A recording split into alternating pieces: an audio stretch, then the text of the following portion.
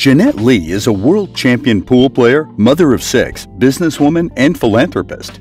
Diagnosed with scoliosis at 12, she has undergone more than 10 neck and back surgeries. Being the best, even when it hurts, Lee suffers from scoliosis and often plays in excruciating pain. She's had more than 10 neck and back surgeries and still rules the table with a long queue and a whole lot of courage. Most people don't know that Jeanette lives in constant pain, yet she refuses to give in. She was told that her back was crooked and her doctor was going to straighten it. 2 days later, she went into surgery and woke up in a living hell. Implanted in her back were 2 18-inch Harrington rods. They discovered my spine was crooked when I was 12. I had surgery at 13.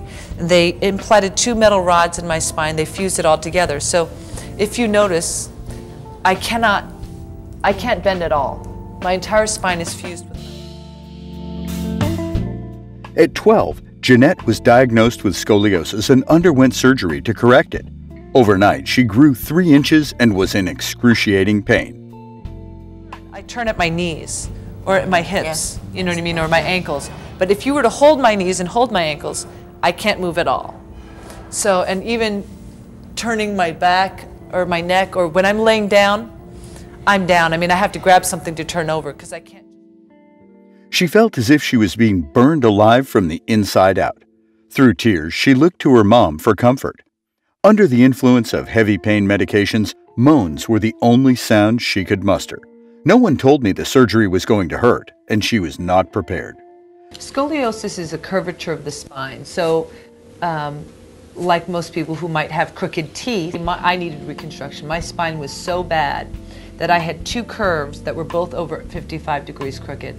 So a brace wouldn't be good enough. I was 12, they were so bad that by the time I was 18, I would have been a pretzel. So went in, put in some metal rods, straightened out my back, and that was just the beginning.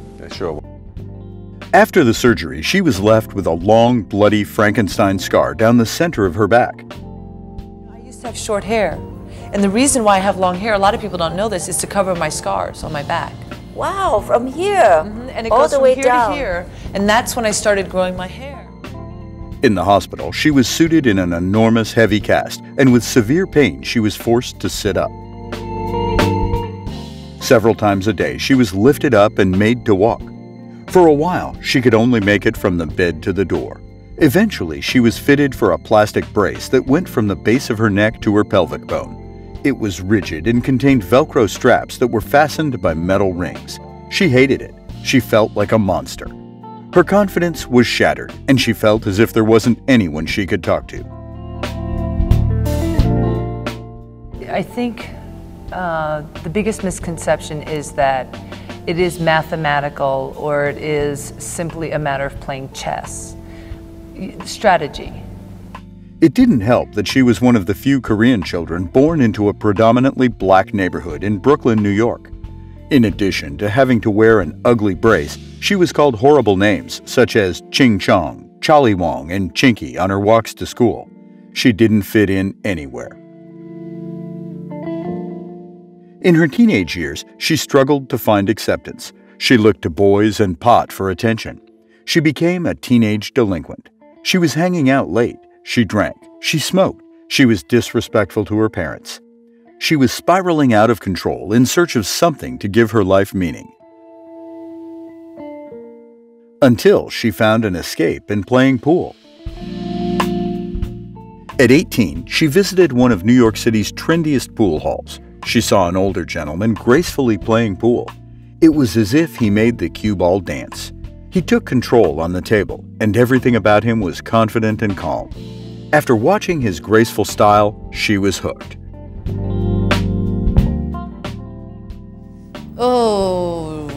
I was 18 years old, and I saw a guy playing pool, and he was amazing. And it took me 3 years to turn pro, and a year and a half after that, I was ranked #1 in the world. After a difficult childhood of battling scoliosis, Jeanette says she believes playing pool healed her. It became an escape. She would practice for up to 30 hours at a time. Despite intense back pain, she felt as if playing pool healed her.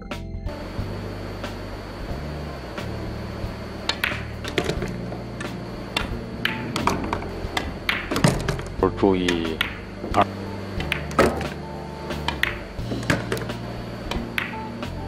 好的，你翻回一分。 It allowed her to not care who was watching or what people thought about her. And when her back would fail her with endless bouts of pain, she figured out ways to get healthier so she could stay at the table longer. She wanted to be the best. The more she played, the more she loved it. Really recorded, but it was very often 25, 30 hours. And I would just play till exhaustion, and I ended up going to the hospital a lot. I was completely obsessed with it. And I'm still obsessed with it, but I'm smarter about it because you can only get good quality if you have energy, and I was always tired. While others sat in front of the TV watching sports or reality shows or went to movies or parties, she felt like she was gaining on them. If she wanted to be the best, she had to sacrifice more. She was prepared to do that. She started eating healthier and strengthening her body. Even after hours of practicing, when she was forced to rest in bed, she mentally prepared by visualizing herself playing perfect pool. And I go through the whole system. After I take the shot, you see where my tip is? I can actually see that it went through the center of where the cue ball began and that I followed through properly. Still emotionally scarred from her painful childhood, she had a lot of work to do on her confidence. So she faked it and emulated the qualities and fundamentals she saw in the great players around her. She pushed herself until she believed without a doubt that she would be the best. She was willing to do whatever it took to get there. Pool became her oxygen. She could no longer go back to her life without it, because in pool, she finally found her passion and purpose. She started growing her hair long to cover the scar on her back. She earned the name the Black Widow because she lured her opponents to the table and then ate them alive. Up, my head stays like this, and then I look up. She focused on every perfect swing. Her bridge was perfect. Her stance was aligned, balanced, and had clearance.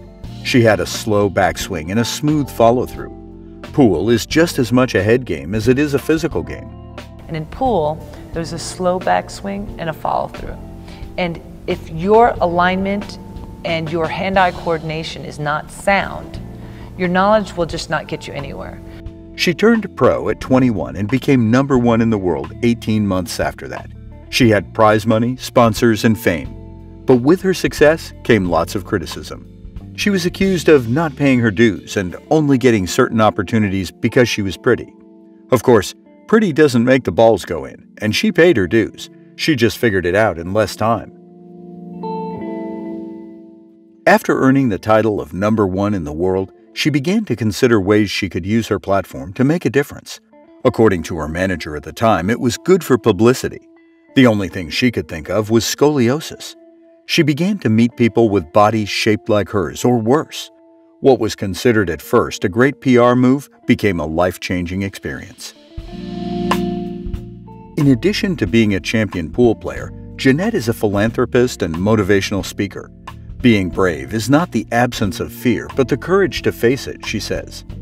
During one of her early talks on her private battle with scoliosis, she met a young woman who helped her realize that her battle with the disease was much bigger than her.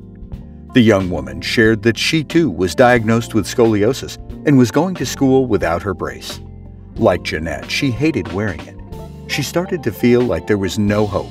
Then she said that after hearing me, she felt like a weight had been lifted and she could genuinely smile. The young woman then burst into tears in her arms, and Jeanette cried too. That's when it really hit her. She realized that while people may notice the challenges you're going through, what is most important to them is how you respond. Simply put, she kept getting out of bed, even when she truly believed she couldn't.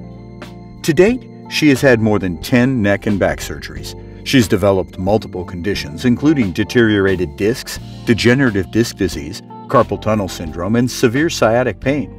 She has bursitis in both shoulders and both hips. A few years ago, Jeanette was diagnosed with ankylosing spondylitis.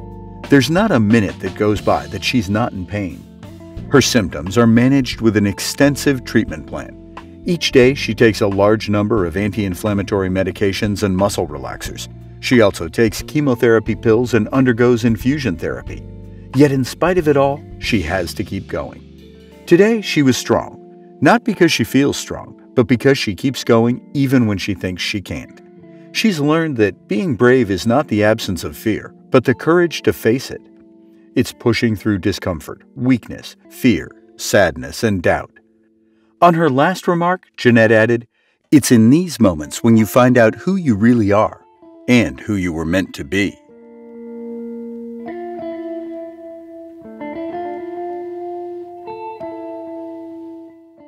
We hope you enjoy the video and don't forget to subscribe to our channel. Thanks for watching and see you on the next video.